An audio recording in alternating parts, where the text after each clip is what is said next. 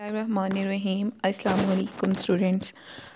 Beta, today we are going to discuss the topic vernalization, and this is the 10.7.4 and it is included in the main topic, that is the plant growth responses. So this is the last topic from the chapter number 10 that which is included in your KPK reduced syllabus. But before that, or before understanding, or you can understand this topic when you go through the topics like 10.7.3, which is photoperiodism, then we have the flowering hormones, and finally the vernalization.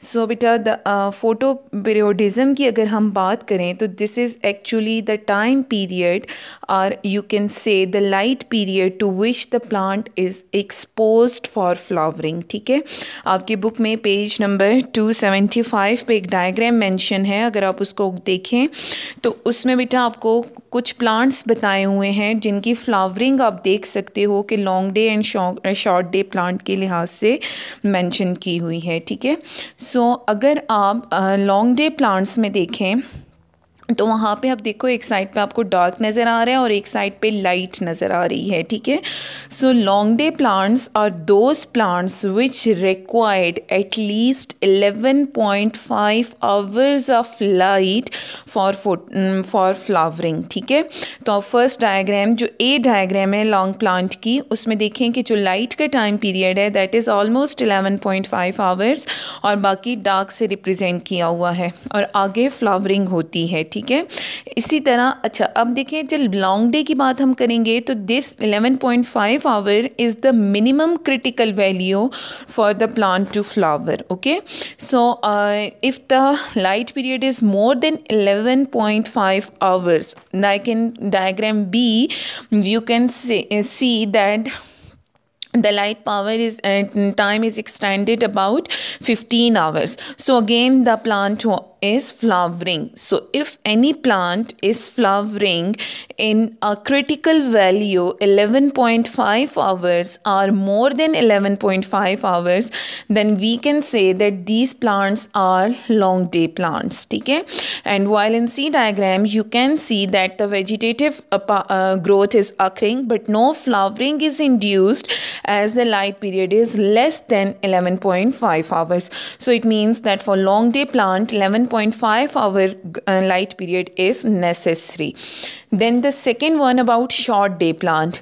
Now for the short day plant the minimum the maximum value for the plant to flower is 15.5 hours.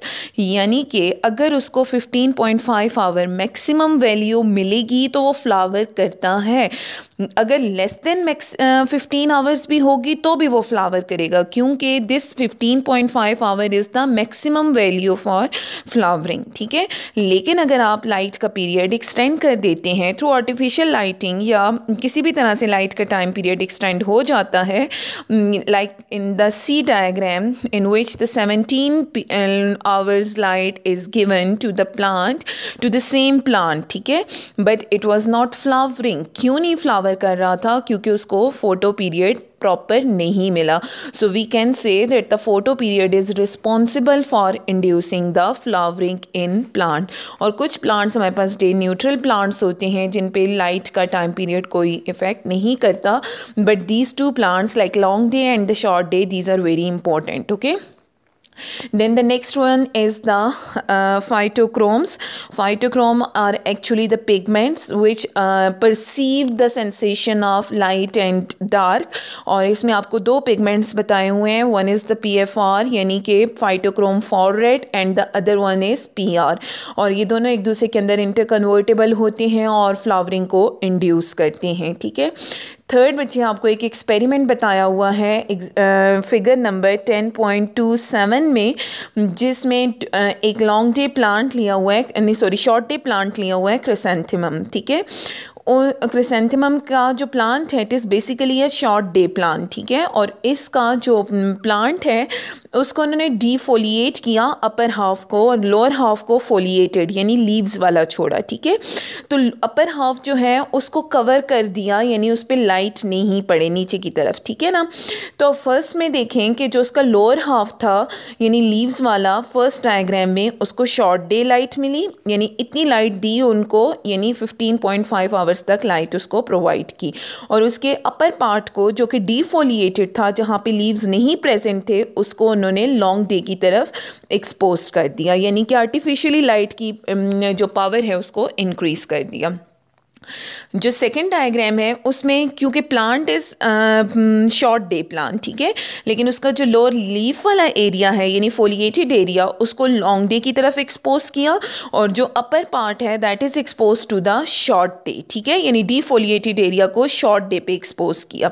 अब आप देख सकते हैं कि the plant which was exposed and have the foliation यानी उसके साथ leaves present थे to the short day are the maximum value of light of 15.5 hours started flowering, while that which whose leaf area or the foliated area was exposed to the long day didn't flower.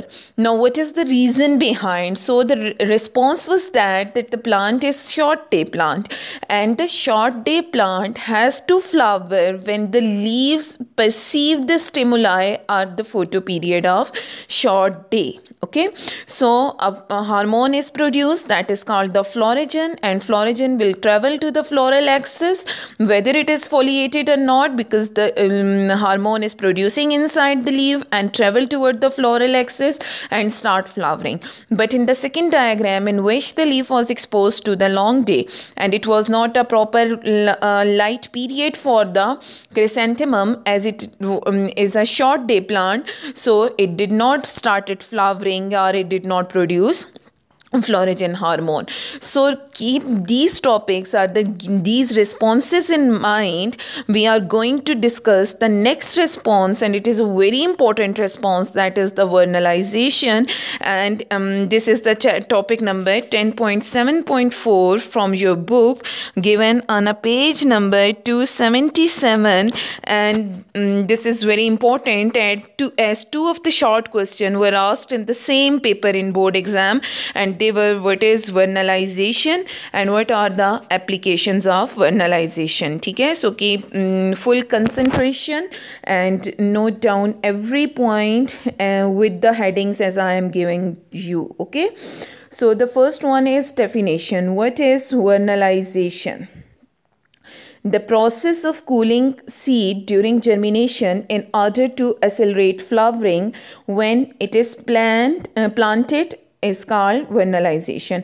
यानी अगर आप seed को germinate करवाना चाहते हो, plant करवाना चाहते हो, तो उससे पहले आपने क्या करना है कि उसको सीड को कूलिंग टेम्परेचर प्रोवाइड करना है। तो जब उसको यानी सीड लगाने से पहले अगर आप उसको ठंडा यानी चिल टेम्परेचर दे दें, तो वो प्लांट फ्लावरिंग के प्लांटिंग के दौरान ज़्यादा जल्दी फ्लावर करेगा, जिसको आप वर्नलाइजेशन कहेंगे, ठीक है। और we have the next definition, which is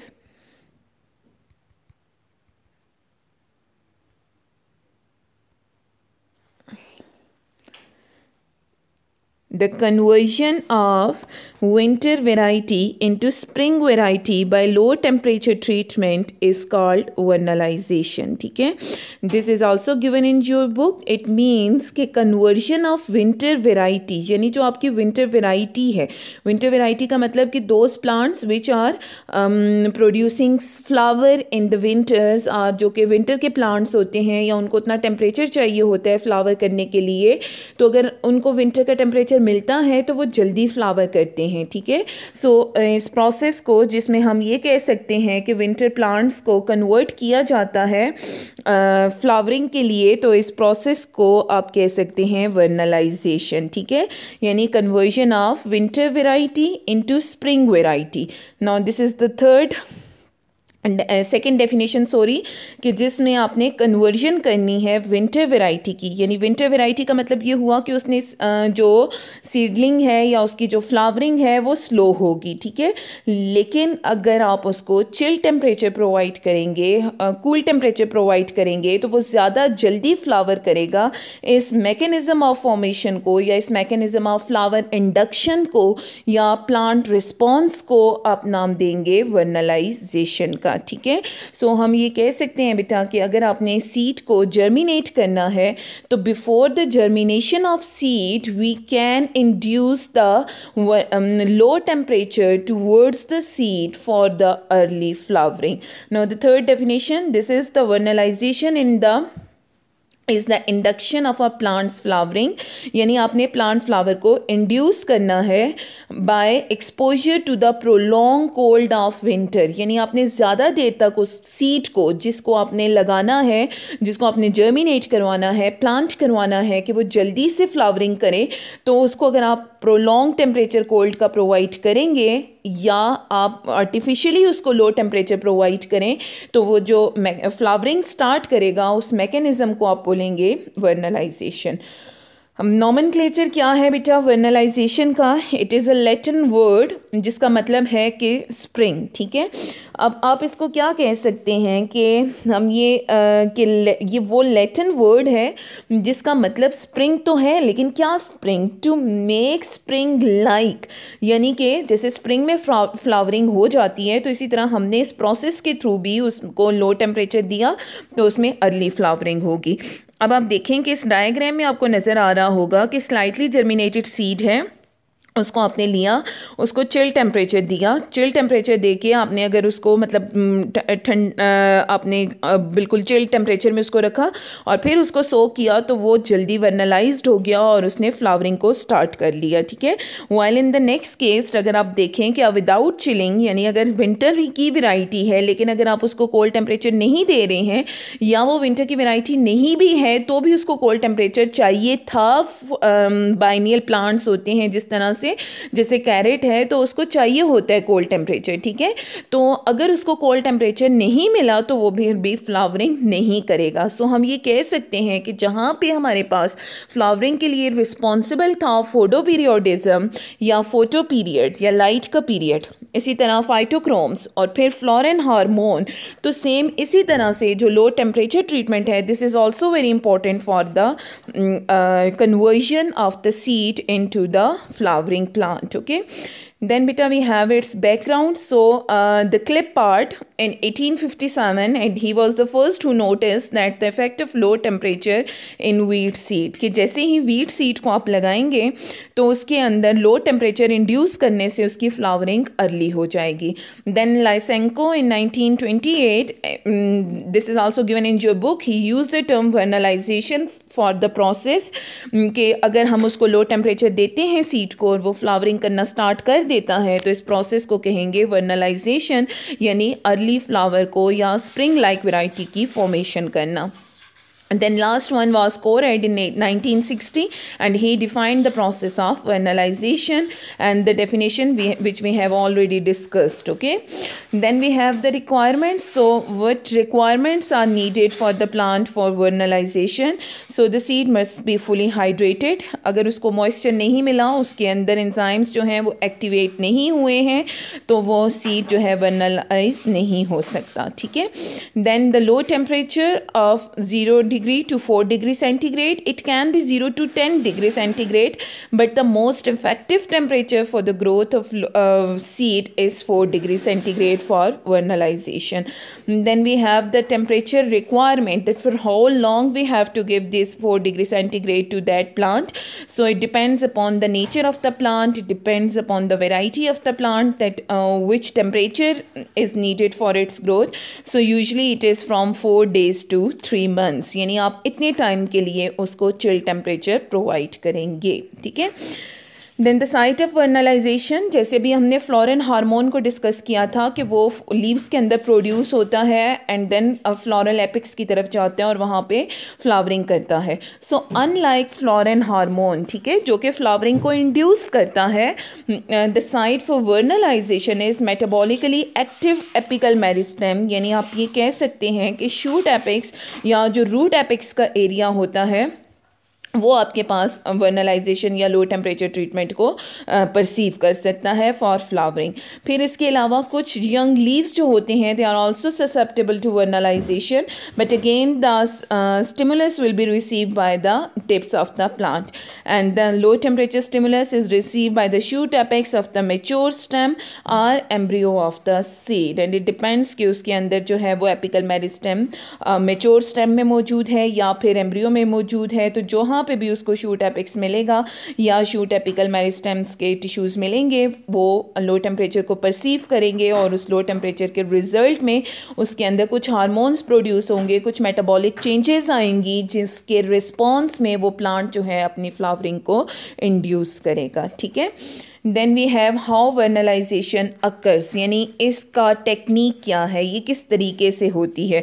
सो बेटा फर्स्ट ऑफ ऑल हमने क्या करना है, the seeds are soak first in the water and allowed to germinate in a processing chamber eight 10 to 12 degree centigrade temperature. Mostly इस temperature के अंदर जो है हमने उसको जर्मिनेट करने के लिए, यानी कि फुली, जैसे आपने फर्स्ट डायग्राम में देखा था कि इट वाज सिंपली और यू कैन से कि थोड़ा सा जर्मिनेटेड सीड ज़रूर होना चाहिए. वो सीड जर्मिनेट हुआ इतने टेम्परेचर में, मतलब उसके अंदर जो भी मेटाबॉलिक एक्टिविटीज़ हैं वो स्टार्ट हो जाएंगी. देन आपने उसको लो टेम्परेचर में ट्रांसफ़र करना है which can be 3 to 5 degree centigrade, but as mention in your book that the 4 degree is most effective temperature, so it depends upon the nature of the variety. ठीक है. and kept for the correct period of the time, कि जैसे मैंने भी आपको बताया it can be from 4 days to 3 months. ठीक है. Then we have the seeds, उसको फिर उस सीड को आप ड्राई करेंगे and then Son in the field in the proper oxygen and water supply condition, यानी बाकी जो भी कंडीशंस हैं उस प्लांट की ग्रोथ के लिए वो उसको फुलफिल ही मिलनी चाहिए हैं. ठीक है. देन द मैकेनिज़्म के how the vernalization will be induced, ये तो हमारे पास एक टेक्निक थी ना, कि टेक्निक में आपने सबसे पहले सीड लिया, उसको जर्मिनेट करवाने के लिए एक प्रॉपर चैम्बर या इंक्यूबेटर में रखा, देन वहाँ से आपने उसको निकाला और उसके जब मेटाबॉलिक एक्टिविटी स्टार्ट हो गई तो फिर आपने उसको चिलिंग प्रोसेस के लिए चिल्ड चैम्बर्स के अंदर रखा. देन आपने उसको ड्राई करके जो है वो सीड्स को सोन कर दिया और फिर वो जर्मिनेट हो गए. ठीक है. लेकिन कौन सा मैकेनिज़्म इन्वॉल्व होता है कि जब हम ये 4 डिग्री सेंटीग्रेड का या लो टेम्परेचर प्रोवाइड करते हैं तो इस दौरान उस प्लांट के अंदर क्या चेंजेस आती हैं, क्या सीड के अंदर चेंजेस आती हैं जो कि फ्लावरिंग को इंड्यूस करता है या एक वैरायटी को एक फॉर्म से दूसरी फॉर्म में कन्वर्ट कर देता है या नॉन फ्लावरिंग प्लांट को फ्लावरिंग बना देता है. ठीक है. सो 2 hypothesis were actually proposed for the mechanism of vernalization. The first is the hormonal involvement and the second one is the phasic development. Now the first one, this is the hormonal involvement, यानी कि जैसे हमने अभी फ्लोरन hormone का कहा कि वो flowering को इंड्यूस करता है, तो सेम लाइक इट कोई लो टेम्परेचर के अंदर इसमें कोई ना कोई हार्मोन प्रोड्यूस होगा जो कि फ्लावरिंग को इंड्यूस करेगा. सो बेटा आप जो आपके राइट साइड पे डायग्राम बनी हुई है, अगर आप फर्स्ट इसको देखें तो सबसे पहले जो लो टेम्परेचर सीड को दिया आपने, उसके रिस्पॉन्स में एक हार्मोन प्रोड्यूस होता है प्लांट के अंदर जिसको वर्नलीन कहते हैं. ठीक है. ये वर्नलीन लॉन्ग डे प्लांट्स में प्रोड्यूस होगा और उसके अंदर एंथिसिन प्रोड्यूस करता है जो कि एक्चुअली जिब्रेलिक एसिड या जिब्रेलिन की फॉर्मेशन करता है, और जिब्रेलिन एक ऐसा फाइटो हार्मोन है जो कि फ्लावरिंग को इंड्यूस करता है. So we can say that the production of वर्नलीन occurs at the low temperature and this वर्नलीन is converted into the gibberellin and gibberellin is the inducer of flowering in long day plants. ठीक है. While the same can not be the case for the short day plants. ठीक है. अब short day plant में जब वर्नलीन produce होगा तो वो वर्नलीन जो है जिब्रेलिक एसिड में या जिब्रेलिन में कन्वर्ट नहीं हो सकता, ठीक है, क्योंकि उसका प्रिकर्सर एंथिसिन जो है वो इसमें प्रेजेंट नहीं होता.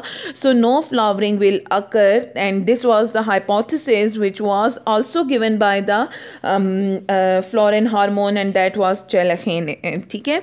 Second mechanism is the phasic development in which we have the two stages.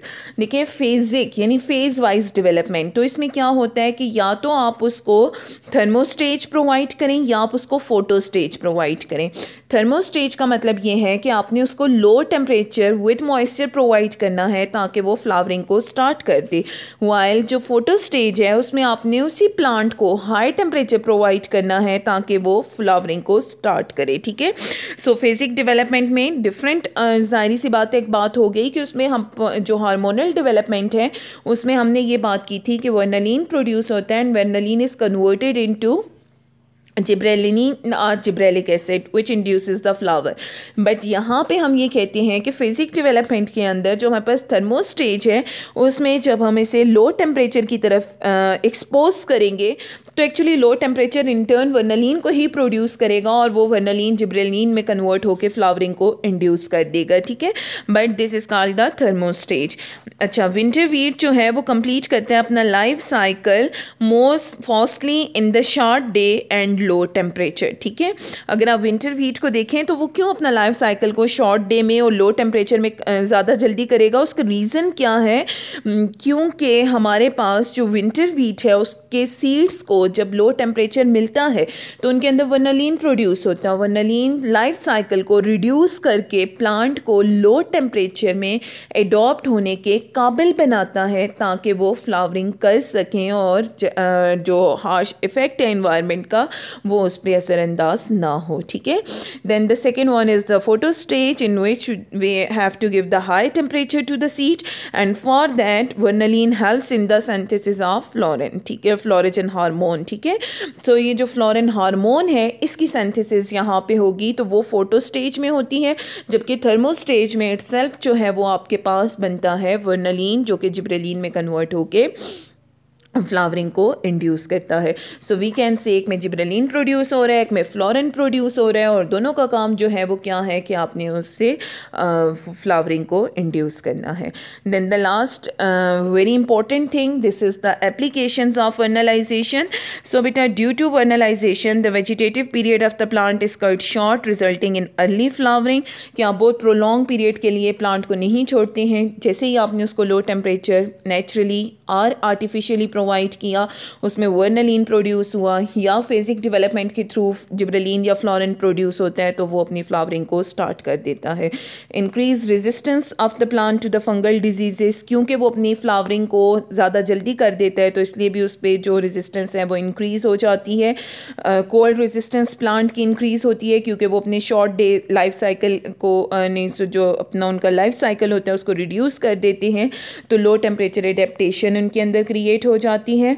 इसी तरह बाइनियल प्लांट है बेटा. बाइनियल का मतलब होता है विच रिक्वायर्स 2 सीजन्स और 2 years for their growth. Like आप कैरेट को देखें तो वो अर्ली फ्लावरिंग करता है, अर्ली फ्रूट करता है अगर आप उसको लो टेम्परेचर प्रोवाइड करें तो. ठीक है. फिर आप जैसे इस डायग्राम में देख सकते हैं कि flowering can be induce bye grafting, यानी अगर आपने एक प्लांट को वर्नलाइज किया है और दूसरे को वर्नलाइज नहीं किया तो आप उन दोनों को अगर ग्राफ्ट कर दें यानी एक दूसरे के साथ उनकी स्टॉक्स को चेंज कर दें तो जो वर्नलाइज्ड होगा वो दूसरे वाले को भी वर्नलाइज कर देगा. तो इस तरह उन दोनों के अंदर अर्ली फ्लावरिंग या प्रोडक्शन ऑफ फ्लावरिंग जो है वो इंक्रीज हो जाएगी. तो इस तरह हम ये कह सकते हैं कि बाय क्रॉसिंग और the grafting of vernalise plant with the non vernalise plant result in the crop improvement. सो बच्चे आपकी बुक के लास्ट पैराग्राफ में एक बात लिखी हुई है कि it has enabled the Russian farmers to grow the crops in Siberia where the soil remain covered with the ice for 10 months of the year. अब देखें यानी इसका मतलब हुआ कि वहाँ पे सनलाइट जो है या जो आइस के बगैर का टाइम होता है वो सिर्फ 2 months का है. तो यहाँ पे प्लांट्स ने क्या करना है कि अपने लाइफ साइकिल को बहुत रिड्यूस करना है, यानी वेजिटेटिव साइकिल उनका कम हो ताकि वो फ्लावर फ्लावरिंग जल्दी करें, ठीक है। तो इसके लिए साइबेरिया में जो है वो हम इन प्लांट्स को वर्नलाइजेशन के प्रोसेस के थ्रू ग्रो करवा सकते हैं, क्योंकि जैसे ही उनको चिल टेम्परेचर मिलेगा तो वो अपने लाइफ साइकिल को शॉर्ट कर देंगे, वर्नलिन प्रोड्यूस करके अर्ली फ्लावरिंग करेंगे। लाइफ साइकिल का मतलब ये होता है कि प्लांट कब फ्लावर करे, उसमें सीड्स बने और वो नेक्स्ट अपना सेशन दोबारा स्टार्ट कर पाए, ठीक है। फिर biennial and the perennial plants are stimulated to the flower bye low temperature treatment. The embryo of the seed and the apex of the stem are the part which receive the stimulus of low temperature. Temperature around 4 degrees centigrade is found to be the highly effective. It produces a hormone, the vernalin, which induces the vernalization. So vernalization procedure was applied on a large scale to the cereal crops, particularly wheat in the northern Europe during 1930 and the 1940, where the chilled winter varieties were grown as a spring varieties. Now why they are called the spring varieties? Because they have started flowering like the spring due to the low temperature treatment, ठीक है।